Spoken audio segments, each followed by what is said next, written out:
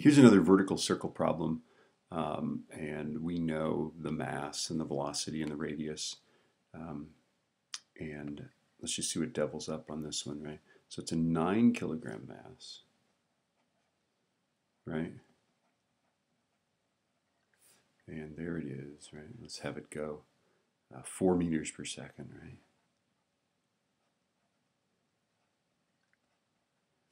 Okay, so there it is. Okay, and then this circle, the radius of that circle is 2 meters. Right, so the first thing I'm going to do is let's figure out the centripetal acceleration, right? So that's going to be v squared over r, and 4 squared divided by 2. Last I checked was 8.0 meters per second squared. Now, if you notice, that's less than 9.81, right?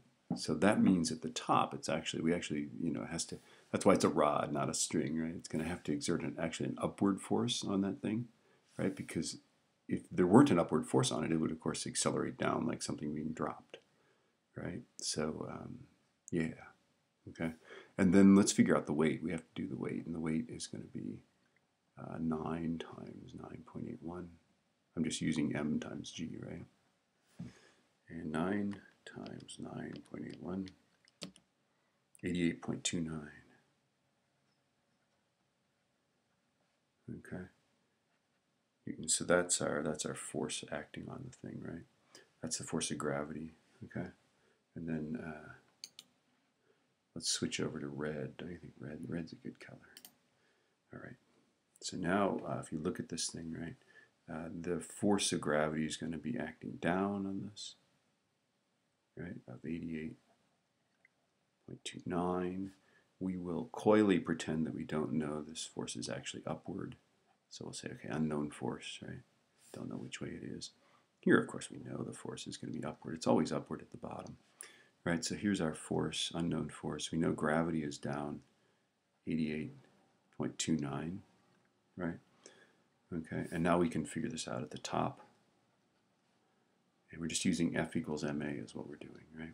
Okay, so all of the forces acting at the top are the unknown force minus gravity.